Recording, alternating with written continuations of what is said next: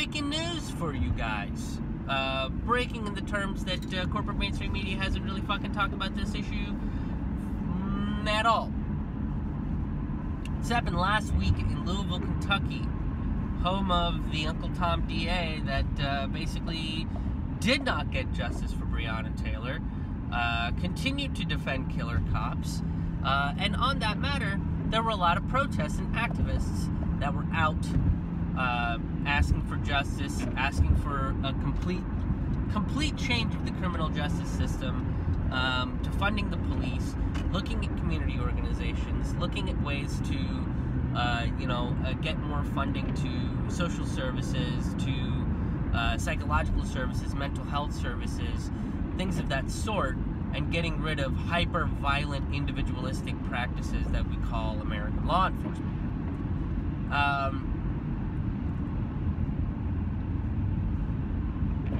And last Monday, 7 days ago, one of the lead activists, his name was Hamza Travis Nagdy. I hope I'm pronouncing that properly. I apologize if I'm not. He went by Travis, right? Or that was his nickname, among many nicknames that he had. Was gunned down in an attempted, or rather what People.com reports as a botched carjacking. So what does that mean? Botched carjack? They didn't get away with the car. They killed the dude. That's or you could just call it a murder. Like, couldn't you have called it a murder instead of a botched carjacking? That's how people decided to write about it. A botched carjacking. Oh, not a successful murder? Of a black activist calling for justice against the wrongful termination of a black citizen in America by killer cops who were too trigger happy and unloaded a barrage of bullets into this lady's house. That was a botched act of law enforcement.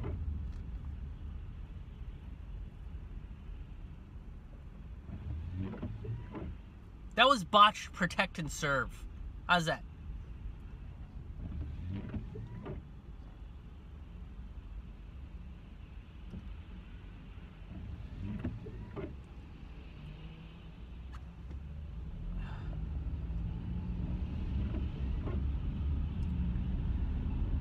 So, he got killed, and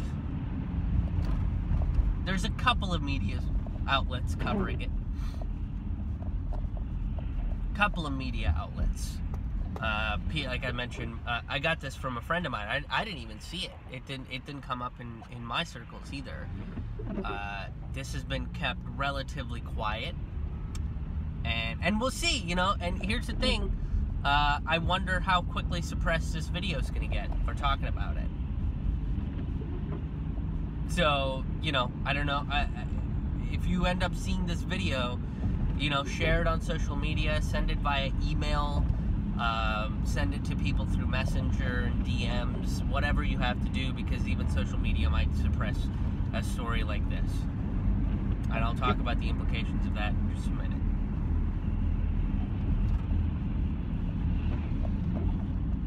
USA Today did a thing. There's a couple local alternative rags that did it, but nothing from the big three, right? CNN, MSNBC, I think MSN covered it, but they all kind of say the same thing. Oh, there was a carjacking, and he unfortunately died. And, well, the authorities are looking, but they don't have any leads. They don't have any leads to figure out who killed this activist. And for a week, this story kind of just sat there, and it stayed cold. And now with the pace of how quickly things move within the media, what happens to this guy? what happens to getting justice for him?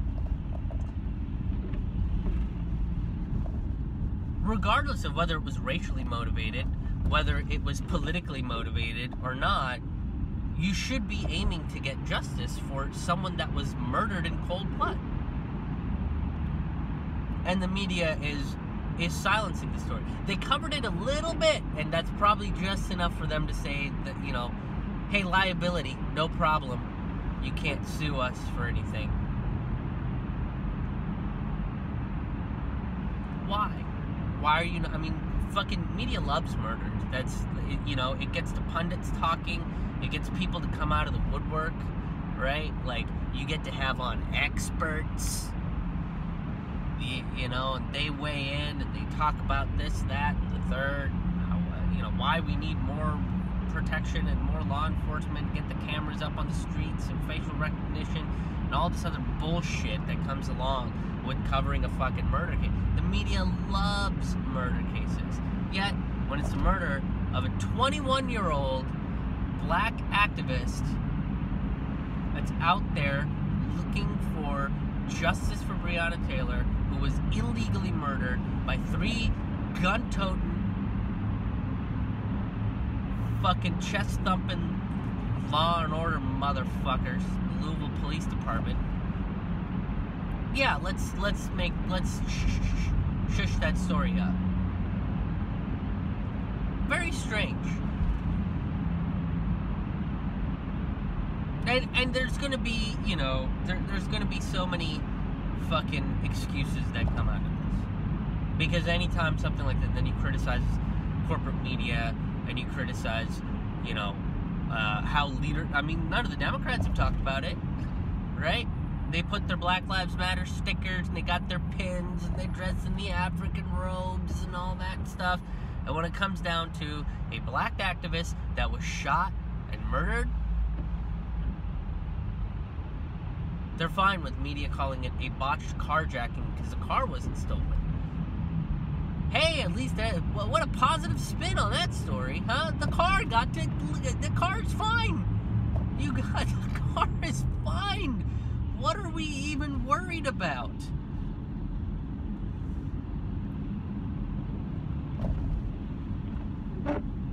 Hamza Travis Nagdy was murdered. We are going to throw a litany of excuses as to why the media did not fucking cover any of this beyond Monday. Why isn't anyone pressured to Louisville DA for a comment?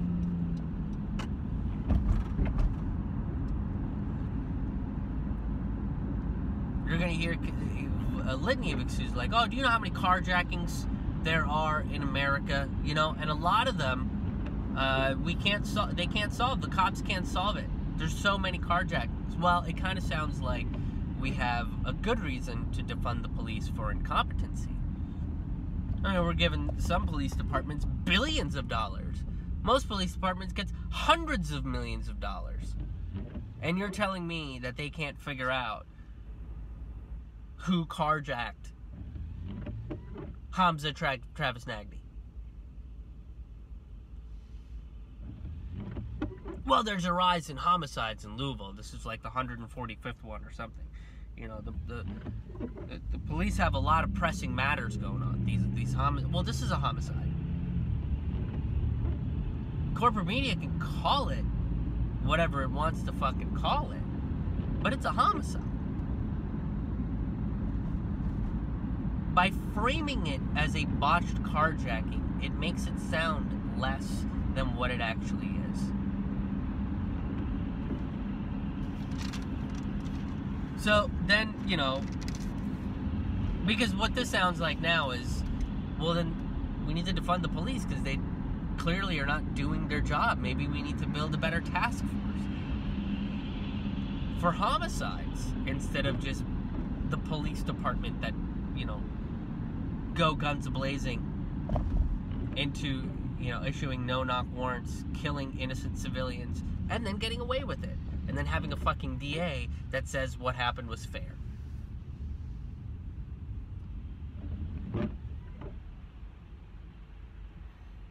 So then it goes to the media, right? That's they'll make people will make excuses for the media. And oh, well, you know, there's so much to cover, Krish. You know, sometimes stories just slip through the cracks. They slip through the. We just had a presidential election. Yeah, we did, and we know that Joe Biden is no friend of the black community. We know that Joe Biden is putting war hawks, corporatists, and neoliberals who are pro-bank, pro-war, and pro-fucking over the black community into his cabinet. But hey, a couple of them are black and brown people, so we should, you know, thumbs up. They wore a Black Lives Matter pin when they were talking about, you know, when they were delivering their platitudes. Come on. There has to be a spin, right? How else is corporate media going to show that black lives absolutely do matter by nonstop coverage of an old, white, dementia patient that is now in charge of this country?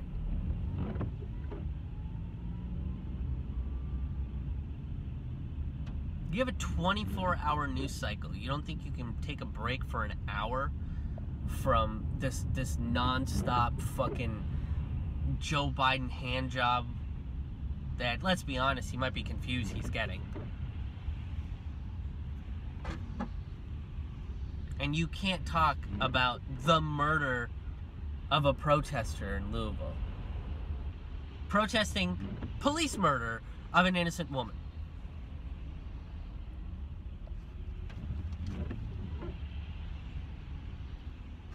"24-hour news up, you can't even spend maybe 15 minutes.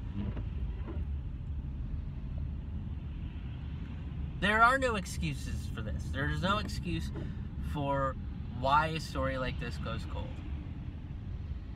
Why there isn't more being done. Oh, we're stretched thin. Are you? Well, then maybe your budget should reflect how thin you're stretched.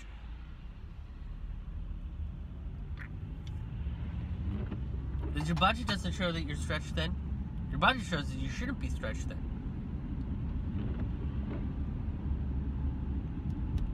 Enormous police budgets. Enormous.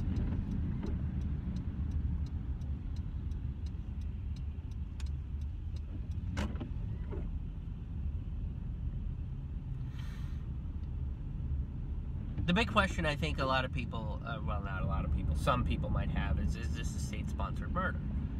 Right? You have a lead activist of one of the largest civil rights movements we've seen this side of the century, and then he just gets killed, and the story gets buried. The cops aren't talking. The DA hasn't made a statement. Democrats haven't made a statement.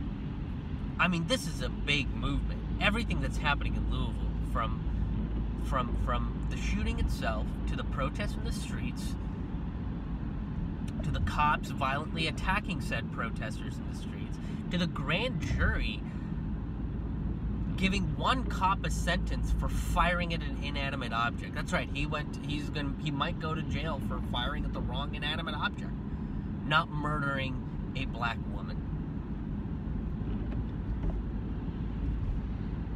You don't think that an activist dying in that community, a protester dying in that community, a lead protester, and one that was doing as much organizing as Hamza Travis Nagdy, that story deserves national attention? Very, very bizarre. And we know that this sort of stuff happens.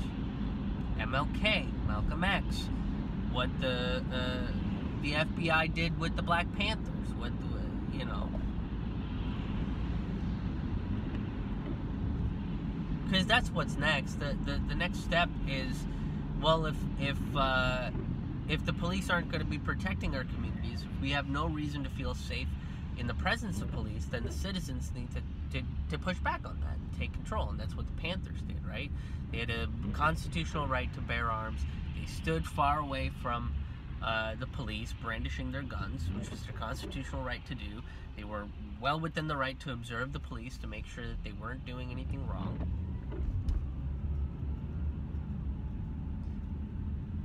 And take what we learned what we learned from the Panthers is that some of them got a little too cocky. You did have some members like Eldridge Cleaver who were looking for a war with the cops rather than some sense of peace and order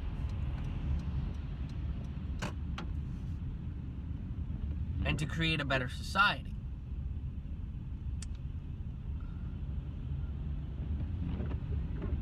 So is that far-fetched of an idea? No. Do I have any evidence of it? I don't. I'm merely making a suggestion that, hey, this should not be a rock we leave unturned.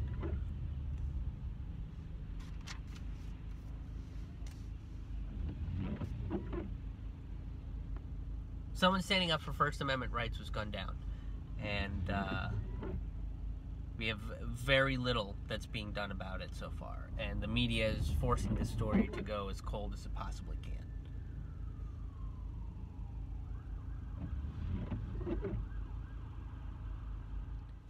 Hey, what's up, everybody? Thank you guys so much for checking out this video. If you enjoyed the content in this video, make sure you like, subscribe, and share. My content is highly suppressed because this is not topics of conversation that the corporate mainstream media really wants to address here. So make sure you like, share, and subscribe. Sign up for my email list. That way you'll get weekly emails with all of the podcasts and all of the videos that I put out there. And make sure you go to my website and follow me there. KrishMohanHaha.com. That's going to be your one-stop shop for all things Krish Mohan. That's KrishMohanHaha.com. See you in the next video.